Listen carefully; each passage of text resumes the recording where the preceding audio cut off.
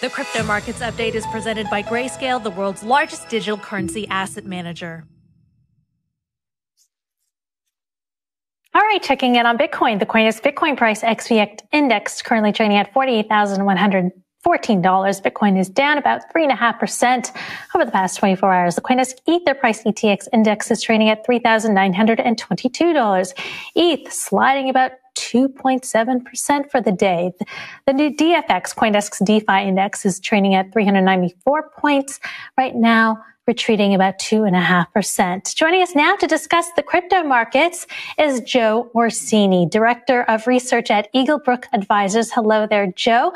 So Lawrence mentioned earlier that a few thousand Bitcoin has been taken out of exchanges. Inflation is at its highest since we've seen in 3 decades. These are all bullish signals, but we're still seeing the crypto markets in retreat. Why is that? Sure. Thank you for having me on. So I think there's a number of factors for maybe the near-term uncertainty in crypto markets. Again, just as you said, it's the uncertainty related to the Fed's process of normalization, and that's really the pace of tapering as well as the number of hikes in 2022. So naturally, that will weigh on risk assets and Bitcoin included. Does not change the long-term thesis. The long-term thesis certainly remains intact. Hi, just to follow up on that. So we have a lot of Fed meetings coming this week, including from the U.S. Fed, which will be tomorrow and the day after.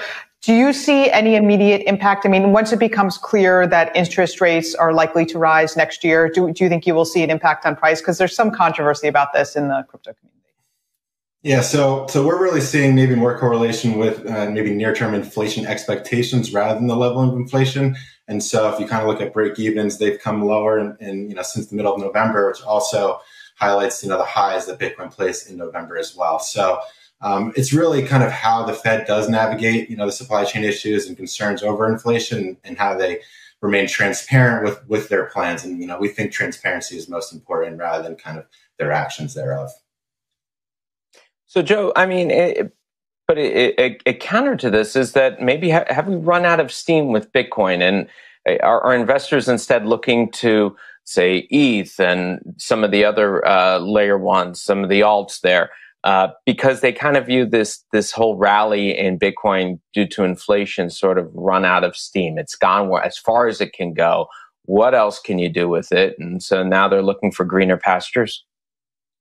That would certainly make sense. As investors understand the different use cases from different projects and protocols, and they can kind of see the difference in drivers of returns, it does make sense that they've maybe diversified outside of Bitcoin. However, Bitcoin's longer-term thesis is really, increasing demand for a hard-coded scarce asset, and that's not going to change. In terms of kind of traditional finance and traditional portfolios, they're really just getting their feet wet in terms of understanding Bitcoin in their portfolios, and that's still really in the early innings of really just gaining exposure for both institutional and even retail investors. So, Joe, in terms of your clients, are you advising them to buy right now, and if so, would they buy Bitcoin or other altcoins?